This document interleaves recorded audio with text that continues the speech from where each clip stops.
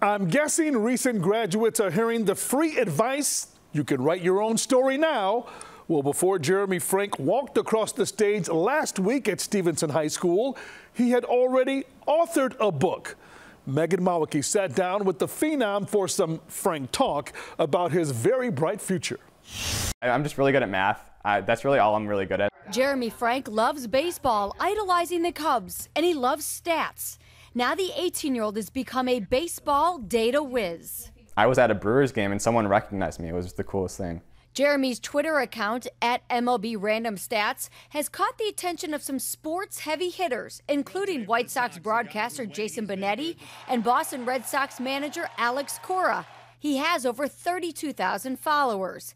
It was an obscure stat he discovered about Reds first baseman Joey Votto that caught people's attention. He had popped out, I think, 15 times in his entire career. And these are players, normal players that would pop out 20, 30 times in a year. I mean, even not in baseball, things are numbers. He's like his father. Everything's a number. You say a sentence, he'll tell you about a number that it's related to.